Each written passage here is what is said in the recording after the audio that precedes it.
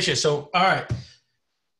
Hello, everybody. It's Friday, April 24th. After some technical issues that we had to do, welcome to the Elevate Academy.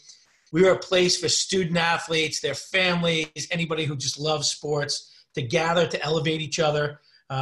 We bring you some of the best coaches, athletes, business executives, and influencers who can all help you to be the best you can be in everything you do. And we focus on the complete student athlete, mind, body, game, life. And with that, let's buckle up, put your chin straps on, and welcome to the show. We have Pat LaFontaine. Welcome, Pat. Hey, great to be here. Thanks, Dave. So everyone who doesn't know, I have to give you a little intro. Pat's an NHL Hall of Fame player. He's the only player in NHL history to play for all three New York teams in only his career. There have been other players who played for other teams, but he's the only one who played for all three New York teams, Islanders, Rangers, and the Sabres. He's listed as one of the top 100 players of all time, and clearly he's the best American player to ever play the game. So once again, Pat, welcome, and thanks so much for having you on the show today. It's great to be on, Dave. Thanks. So listen, I know this is a crazy time. We are isolated.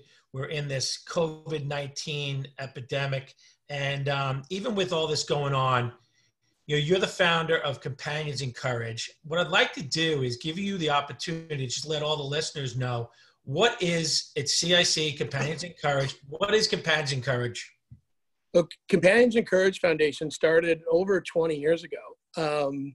It stems back from my playing days, meeting some really courageous young children that were, going through difficult times in children's hospitals. And there was one in particular I played video games with and developed a special bond and relationship. And he was in isolation, along with many more kids during that time. And the idea came out was that at the time there weren't really high-tech playrooms, opportunities for kids to gather, opportunities for them to communicate to their family members, their heroes, their teachers.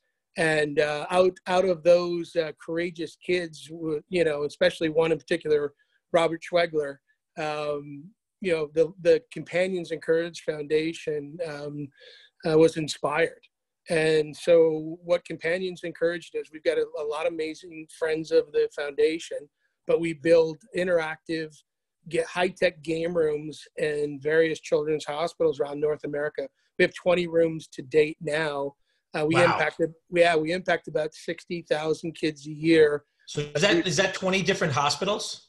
All over North America, yes.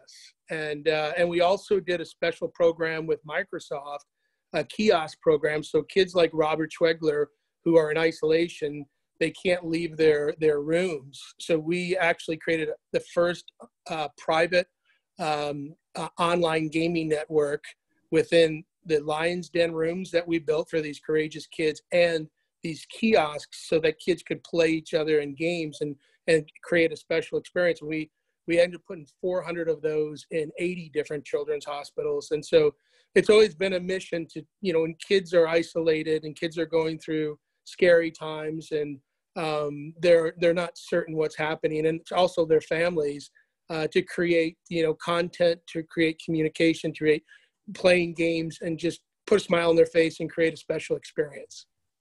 That's amazing. I mean, it really is. And it's awesome that, you partnered with, companies like Microsoft to really think outside the box and to try to help these kids who are literally going through a tough time. Now, I was talking to Carl Lombardi, who's one of your board members, and Carl was telling me that, obviously with everything that's going on with, isolation, COVID-19, you guys were doing some other things too recently. Can you tell us? Yeah, we have. Carl's done an amazing job. Jim Johnson, we're partnered with Google and Cisco. And, one of the things we were able to do recently was we responded the second week in March and with healthcare workers to raise donations for face shields. We were hoping to do 100 face shields within a short period of time, but within 5 days, we actually delivered 1,000 face shields to local area hospitals on one thing. Another thing we've been able to do, Dave, is Cisco was able to put forth a DX70 video device that has allowed ICUs and maternity wards so that, fathers aren't allowed into the birthing room, or, within certain hospital wards that would allow them to have, communication and able to, visually be a part of that experience. And then we've donated Chromebooks. We've created a lot of content where we've created star chats with NHL players. We've created, with NHL players, broadcasters, PGA pros. We've even had a great Swiss mountain dog so that kids could have content. We've also created on our YouTube channel too, and areas for kids to go on and watch the live, the NASA International Space Station, San Diego Zoo, Smithsonian National Zoo, the aquarium and Pacific and the Pacific in California. So when kids are feeling isolated, we've given them this content and allowed them to kind of just have that distraction to see what else is going on in the world. The other thing that's really important, Dave, is that the Child Life, staff is being extremely taxied during this. We know one hospital in New York City that had 35 Child Life staff members and 120 pediatric beds. And as of right now, they're only down to 6 on their staff. And wow. So, and because of everyone's being redeployed? Yeah, and because of the virus. And so we're trying to give those kids extra content, distractions, the ability so that the staff members can still go around and really support and help, with therapies, whatever it is that these kids need. So, it's amazing because you give so much credit, and we're so blessed with our hospital workers and our doctors and our nurses, and we're applauding them. But it's at all levels, because there's this trickle down where it's affecting all different levels of hospitals, everybody on the front line. So, I think CIC and our board and our friends of the foundation are just trying to do whatever we can to help support this crazy time we're living in, and just to give some ease to the hospital workers, the Child Life workers, and just try to do our best where we can.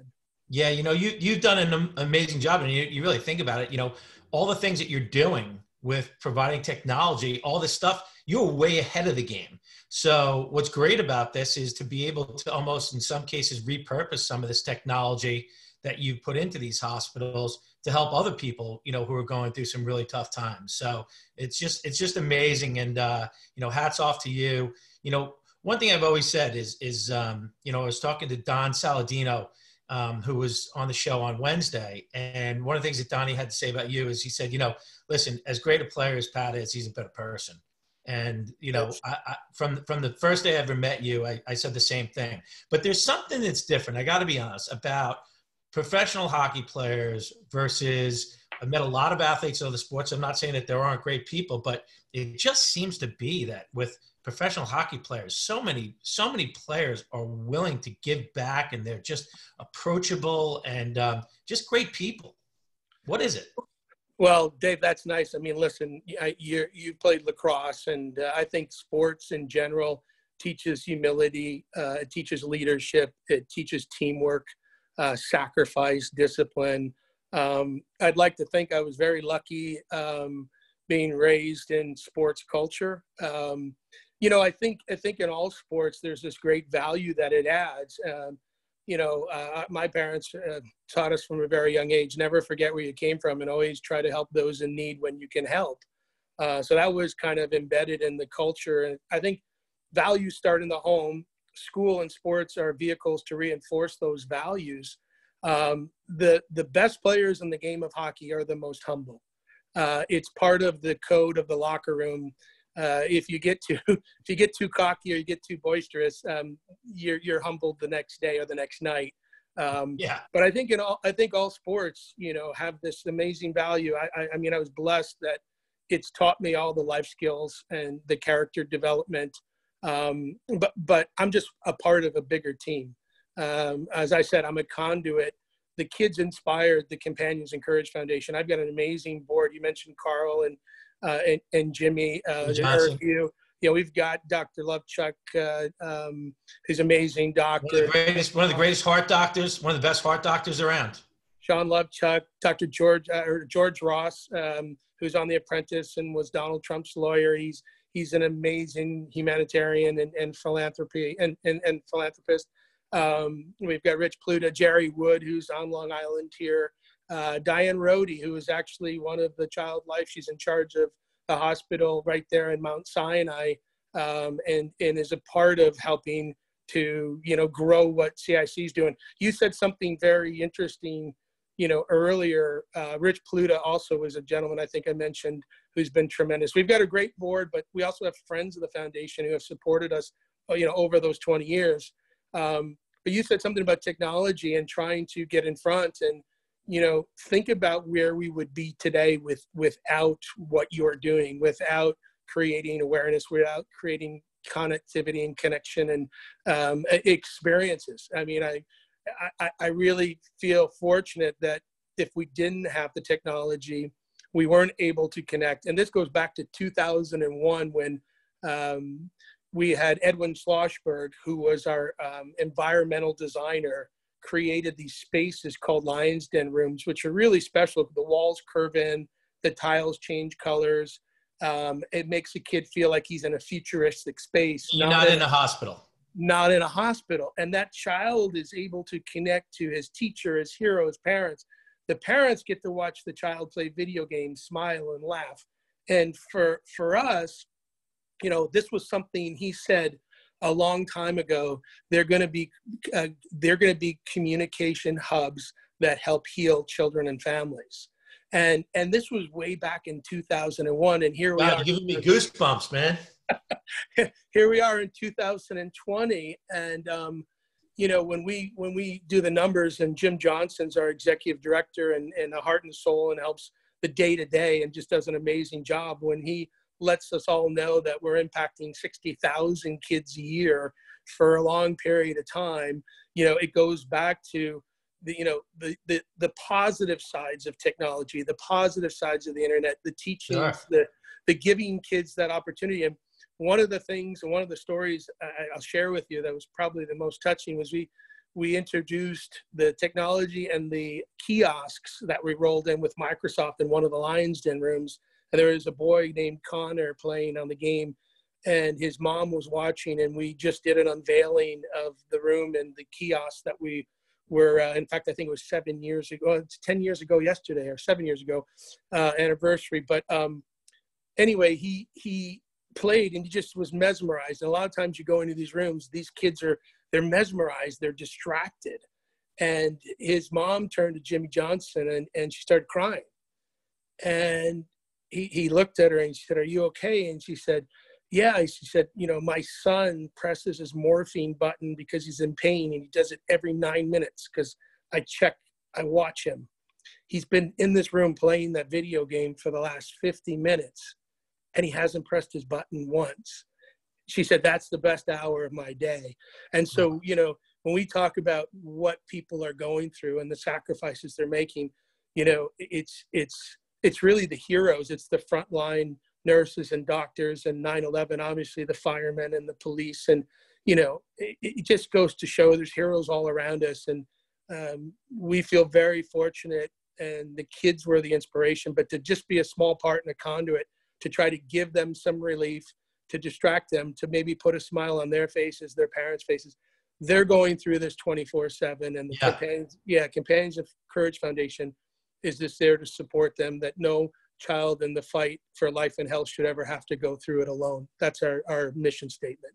Yeah, I mean, it's awesome. I mean, my mom raised 6 kids on her own. She was a nurse. What's crazy is we just had to find some documents. My mom turned 93 in September. And Wow. some medical issues, and she's still with it and everything. But we found her nursing records where she went into the nursing corps, which is basically for the Army in World War II at age 17. And, I look at that and it's like, wow, what these nurses and these doctors are doing. So as as something going kind of off the page a little bit, one of the things we're going to do is we're going to do a bonus episode. I just got Nick Fitterman, who's the CEO of Huntington Hospital. Nick's going to come on. We're going to do a special show with him to talk about what these nurses and doctors and what they're going through, and also talk about Nick and, the leadership that he's bringing to the table right now, and also talk about the people that are helping. I mean, the Huntington community alone has raised over $150,000 for meals and to take care of the nurses and the doctors and the maintenance people and the ambulance drivers and everyone who are going through this. And it's just simply amazing. So we're going to go off script a little bit and not have something about sports, although Nick does like to play golf. Hey, I'll share a quick story too, Dave. One of our friends of the foundation was Clark Gillies, who's a huge, benefactor and donates to Huntington Hospital emergency room and the entire pediatric emergency room. It's because of Clark Gillies. So Clark obviously is a dear friend and a teammate, and part of what we've done back a while ago now, obviously, God bless Brianna Titcomb. Both Clarky and I have daughters named Brianna. Yeah, it's a special, God bless her and her courage and her inspiration. Clarky and I both have daughters named Brianna. We came together and we did our very first cub room, which is a smaller version of a lion's den room. And we put it in Huntington Hospital in the pediatric ward, and we dedicated to Brianna. And we were there with her mom and dad. And so her legacy lives on in the pediatric area, and Clarky was a friend of the foundation, and we both we did it, and that's one of our rooms. It's the only cub room. We call it the cub room because it's a little bit smaller, but it has all the same pieces and components and technology, and it's right there here in our town. And you're so right about awesome. Huntington and Cold Spring Harbor. It's amazing how everybody comes together and really helps families and everybody and people in need. Yeah, I mean, it's almost like one thing connected to another. You think of, I think of Brianna. I coached Brianna in ice hockey, and she was a tremendous soccer player. And Breezy Park in Huntington, yep. Everyone will say, I'm going to Breezy Park. Well, Breezy Park is named after Brianna. That's her nickname, Breezy. And the statue that's right out in front is taken from a picture of her kicking a soccer ball. And, great kid. And it's funny, I remember she was Tony McCann, Tony. Great hockey player. And Tony said one time, he said, one of the hardest hits he'd ever seen in youth hockey was when Brianna Titcomb actually laid out a boy at the blue line and almost sent them over the boards. And I'm like, yeah, that's how she played. I can believe that, Dave. Both my daughters played with her, and I coached, and I remember her and Brianna and Sarah, we were riding to one of the games and just laughing in the back, as we all know, those trips to certain hockey games. But she was special, and she was a tremendous athlete. Well, let's take it back. Let's take it back. It's funny. I was actually thinking about it. You were my daughter Victoria's first ever hockey coach, playing at the Winter Club. And was Peter Laviolette also coaching with you back then? He wasn't then. I think he came a little bit just after. Because we as you know, the barn, we built the barn, and we were members for a couple of years. So I think it came just after. Okay, so I mean, here it's kind of crazy. We had Pat LaFontaine as a coach, and we had Peter Laviolette as a coach. Not too shabby. And I remember the time Victoria and Eleanor Haynes were the only two players on an all boys team with your son Dan, and Victoria went on to play college lacrosse, and then Eleanor went on to play college hockey for Syracuse. But, what's interesting is getting back to your youth. Were your parents athletes? My dad was. My mom wasn't so much of an athlete. My dad played hockey. He was actually born in Windsor, Tecumseh in Canada. He had 7 brothers, and so they had a lot of family chores and a lot of family work to do. And I don't think they had a full team with a sub. They could have. I don't think they had the wherewithal to play travel hockey back then. He played a little bit of high school, and then my father, married my mom, who was in Farmington, Michigan. So he became obviously an American and was started as a foreman on the line with Chrysler in St. Louis, and that's how I was born in St. Louis. So he loved hockey. And then you moved to Detroit, right? And then we moved to Detroit when I was 7 years old. But, my father, I feel very lucky and blessed that my parents, they never, you hear the stories today about, pressure on kids. And my dad, I never heard him yell, or he always said, work on your weaknesses. If you're good on your strengths, focus, you can still, you're going to be good on them. You're going to still do them, but work on your weaknesses. If you're good on the right side, crossing over, work on your left side. You're good on your wrist shot, work on your backhand. And he says it's all about balance and being a well-rounded athlete and I think well-rounded person. So, but I never seen him yell. I instinctively realized that if somebody really wants it, it has to be within themselves. And coaches are, they're teachers. They motivate, they inspire, they give, X's and O's and skills and teach skills and all that. But at the end of the day, it really comes from within that player. Coaches have a chance to push buttons and maybe inspire, but at the end of the day,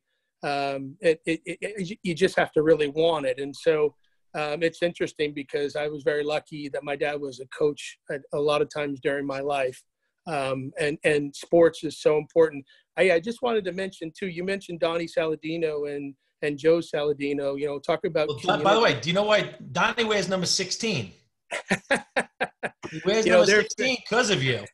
Well, those guys are amazing people and athletes, but their family too. Talk about giving back to the community. Yeah, there's so many Foundation and everything they've done for North Shore LIJ.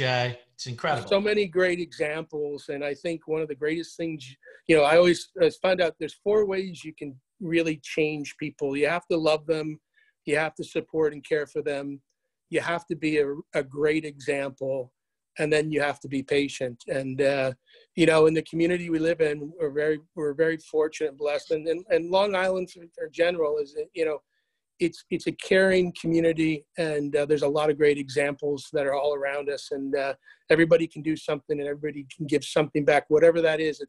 I always was told too, it's not how much, it's in the spirit and giving. If it's equal, if everybody gives equally in the spirit of wanting to give and support, it all matters. Right. It's interesting. You talk about your dad coaching you, and then, you had the opportunity to, coach Dan, your son, and you coached them to a national championship with the Royals. And what was really cool about it was you guys had NHL films following you around. And what was the actual title of the documentary? Was it like The Making of a Royal? Yeah, right on, spot on. So if anyone wants to go back I think there's 24 episodes. It really is a whole season of what it means to be a royal, the making of a royal. So the letters Royals is respect, optimism, youthfulness, altogether, loyalty, and sacrifice. And so what was important, Steve Webb, obviously a great Islander. Another great Islander. He sacrificed 2 years before he had his own children. And he told me, the game was good to him. There were 2 or 3 guys back in Peterborough when he was ready to hang up his skates that actually pulled him aside and helped him and worked with him. And he says, if it wasn't for those guys and all my coaches, I would have never made it. So I want to pay it forward. And he sacrificed 2 years of being the assistant coach. And it's people like that. And so we put together a plan, but most importantly, our goals were to, number one, create good young men, gentlemen, and human beings. Number 2, better teammates. And number 3, better hockey players. And it was in that order. And the amazing thing was when you put character values first and you put life skills and sacrifice and all the, values that we want our kids to learn, it's amazing how the other stuff follows. You're 100% right. I got asked the question. I was on a podcast recently, and someone asked the question. It said, you really cranked out a ton of leaders in the women's college lacrosse game. You have so many girls who are captains of their teams, and what is it all about? And I said the same thing. I said, if you start out with a great kid, from a great family, the rest, and they're willing to work hard, the rest will take care of itself. But, if you have a kid who's got, problems, they got attitude issues, and, that's why we created the NAZ, the no a-hole zone. We just have no time for that. Parents, kids, doesn't matter. We want great kids from great families. And, it sounds exactly like how you started it with, the Royals. Well, it's true. And we want to create the right environment, create environment and structure for success. And we actually had four single moms. We had 5 hardship cases, but it was creating a culture.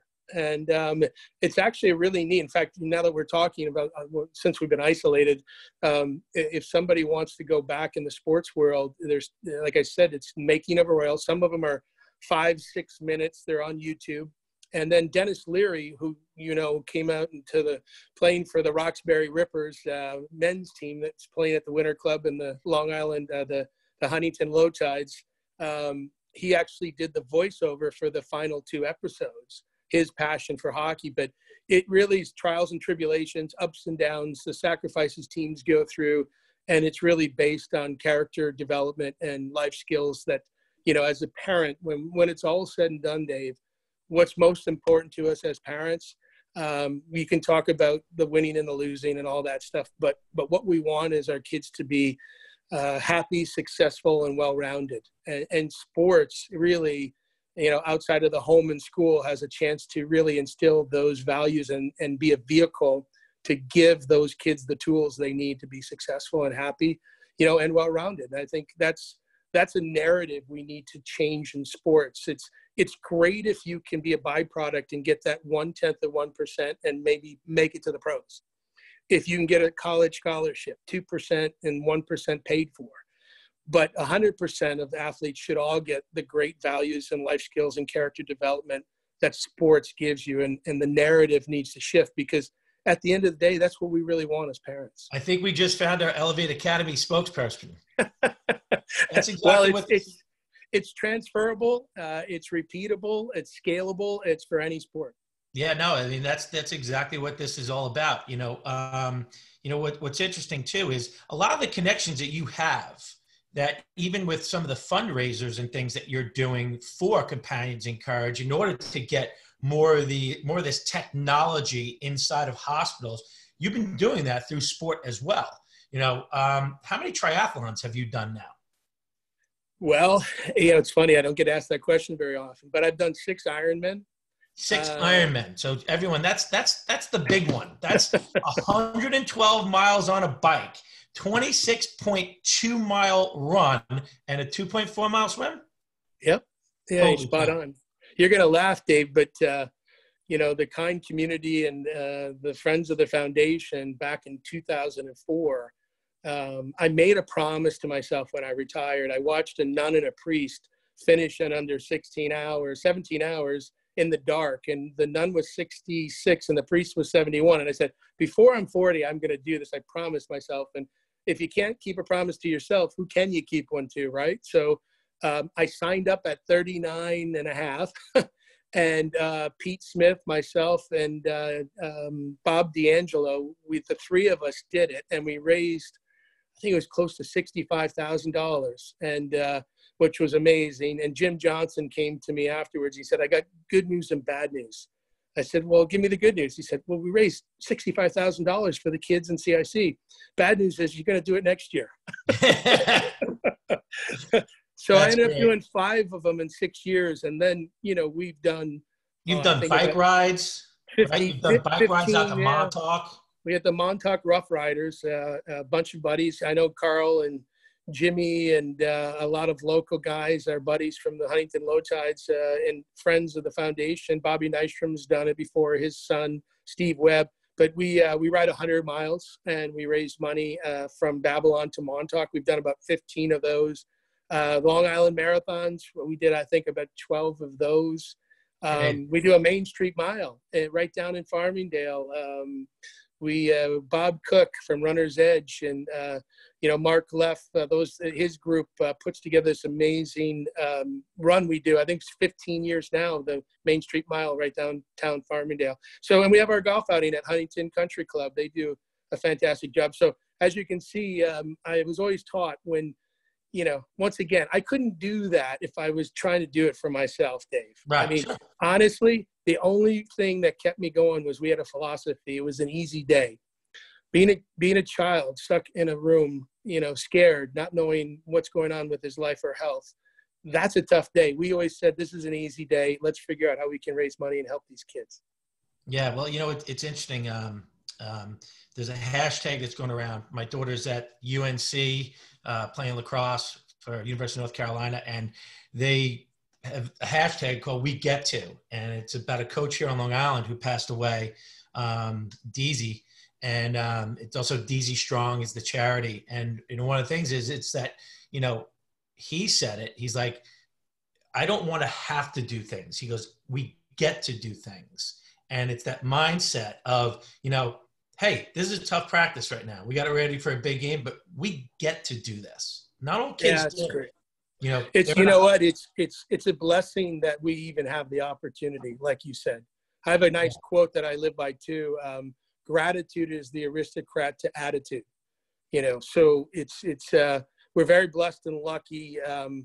Not all of us have that, that blessing of being able to do something that can make a difference. And especially like kids and what you're saying to DZ, to be able to, we get the opportunity. Not everybody gets a chance, and why not take advantage of that opportunity to make a difference? Just like we're doing, our world is coming together. I mean, everything in life is, you learn through adversity, you learn through the most difficult situations. And we were stronger and better out of 9/11, a lot of heartbreak and sadness. And there's a lot of heartbreak and sadness now.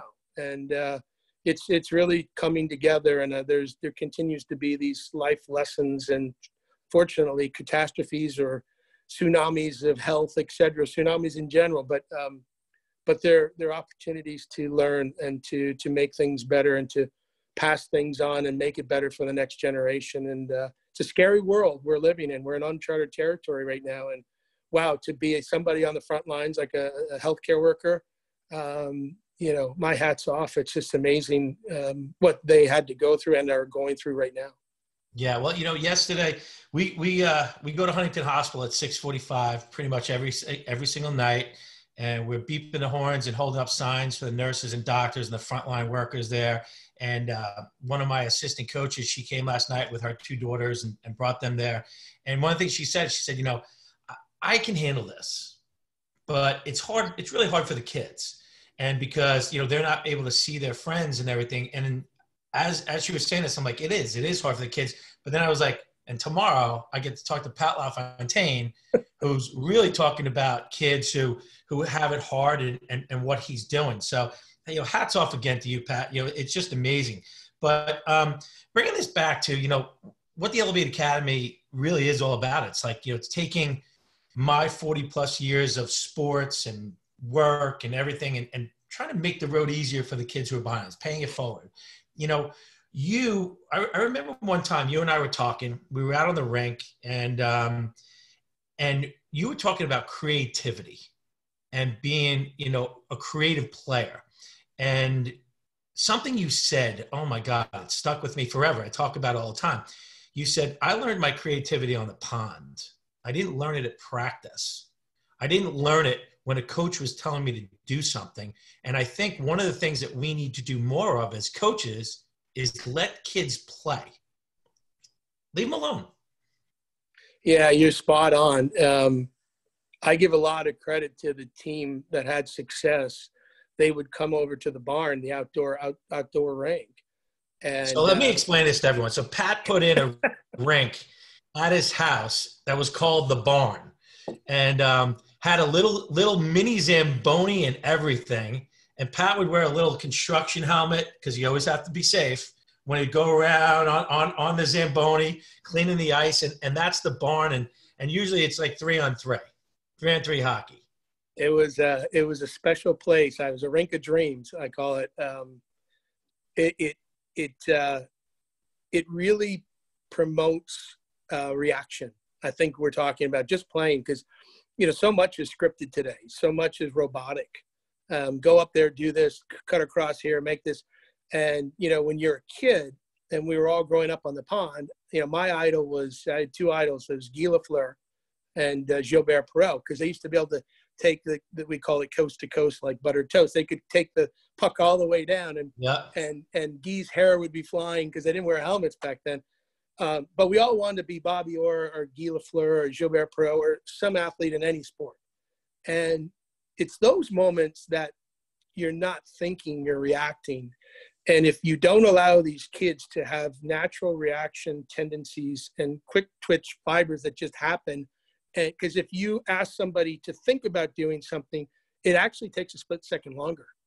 And so to mix the two together, make a huge, I think, difference in what kids don't have. And, there's one of the things, I'm a big All Blacks rugby fan. There's a great book, and there's a great book called Legacy, and Legacy and the captain's class as well. They talk about him in the captain's class a lot.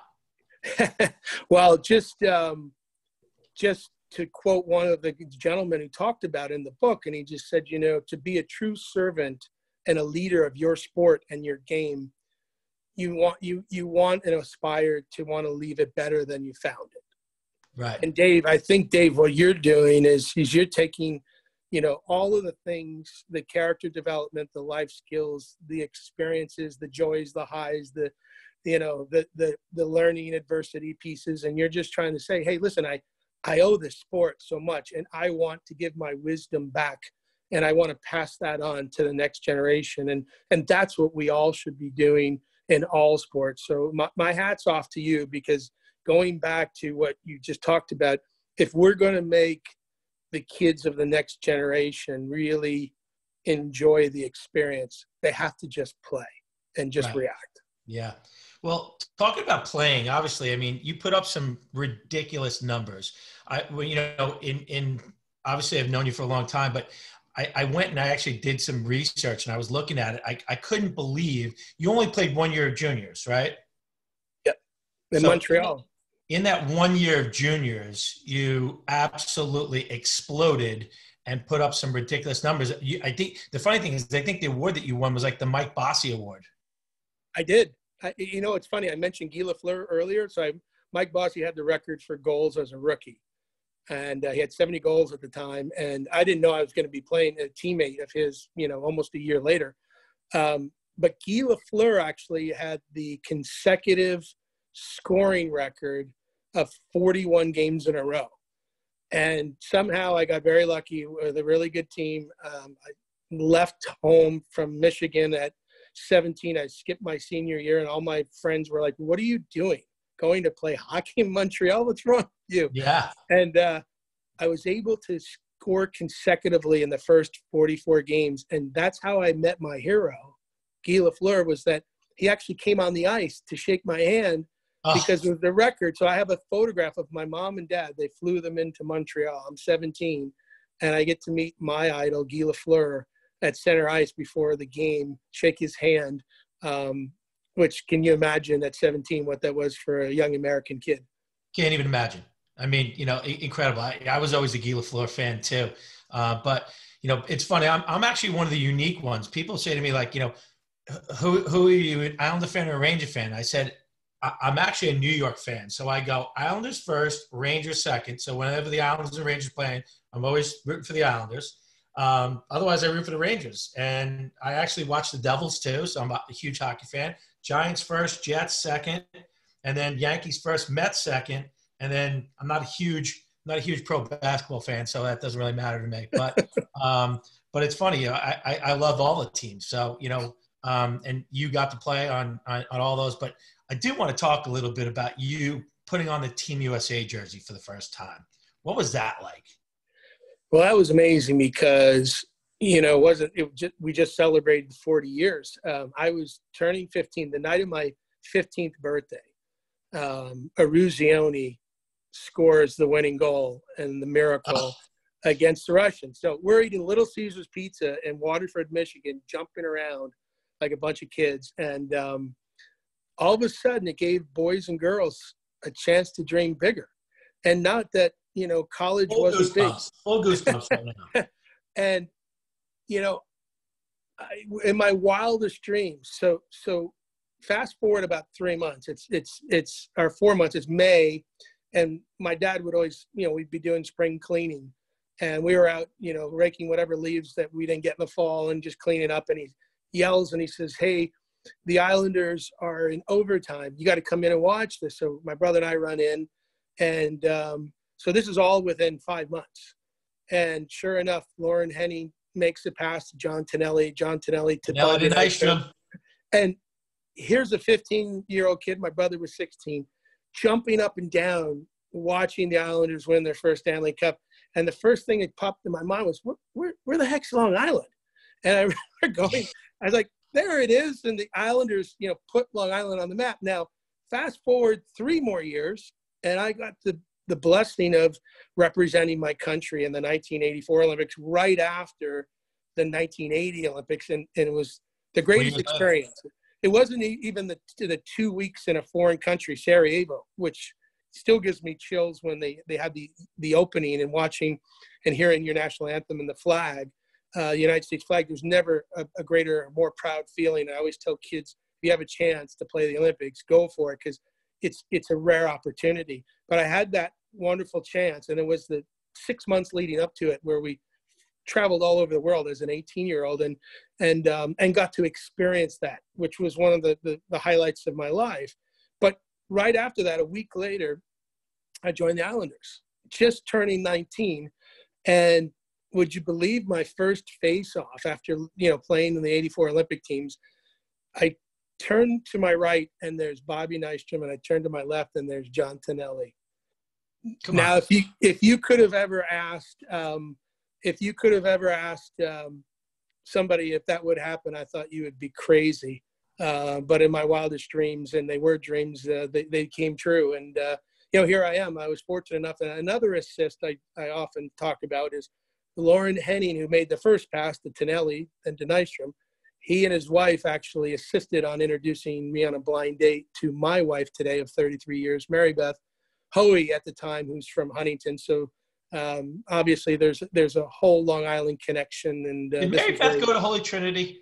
She went to Huntington High School. Oh, she went to Huntington. Okay. Small world, but dream big. Yeah, that's unbelievable. And it's awesome. Listen, you are the best. I appreciate this so much. We're going to wrap this up with our final 3 questions here. So The first question is actually asked from our prior guest. So the prior guest is Don Saladino. And Don Saladino, his question of you was, as nice of a guy you are, you're also super competitive and you love to win. What was it like when you left hockey and you went into the front office role? Were you able to bring that competitiveness to the front office? And if so, how did you do it? Yeah, no, that's a great question from Donnie.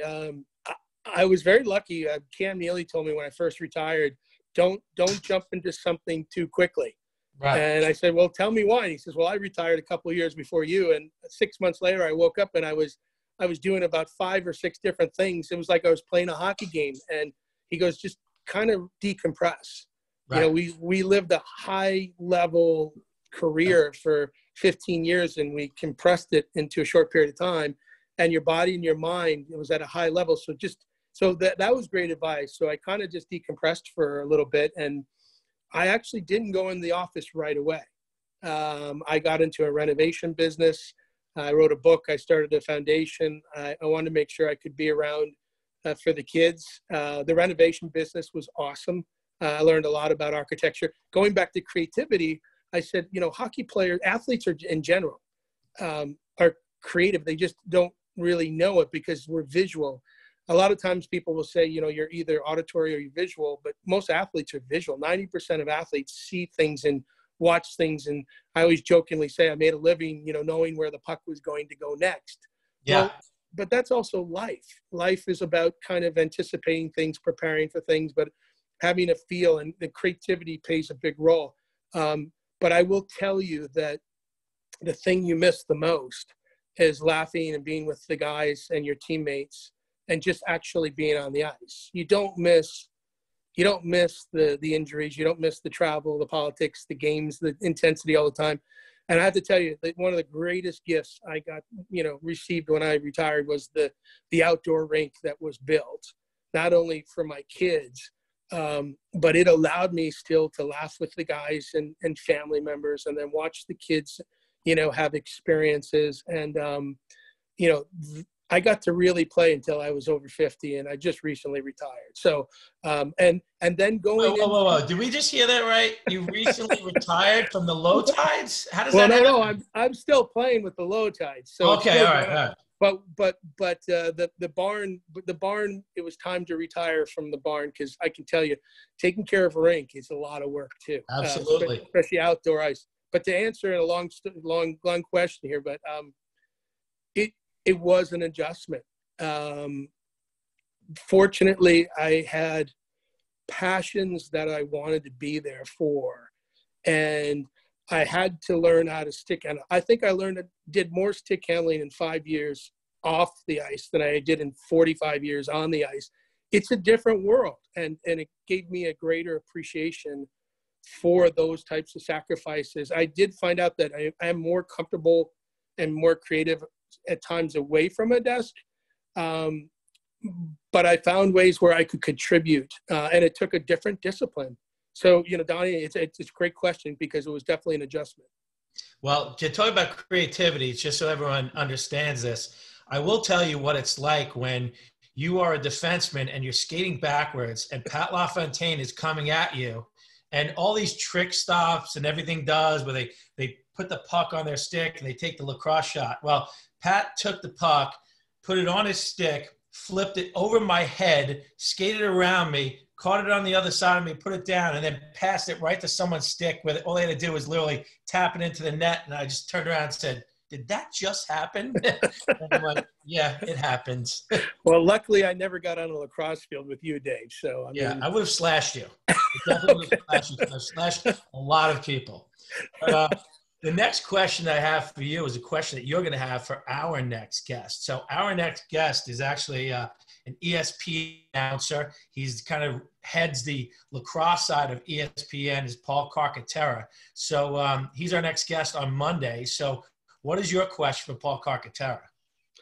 I would ask Paul what technologies, innovations that Paul, what are they looking at? I guess the question would be kind of post-COVID, what is going on in our world today to still create the experience for the fan in lacrosse and still evolve the game.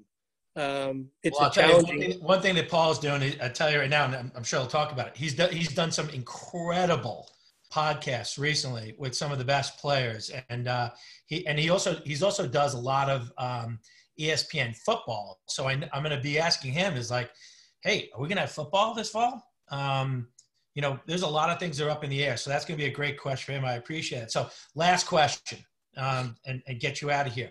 Once again, Elevate Academy is all about making a difference in people's lives, not just student athletes. It's the coaches who are watching. It's, parents who are watching who could take something away from, hey, wow, Pat was a coach of his own kid, and I could learn something from that.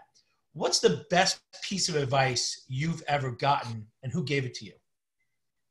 Oh, wow. I mean, that's hard to put it on one. It is. I've been very lucky. I mean, I had Al Arbor as a head coach. The Torrey boys, the sons are Winter Club guys.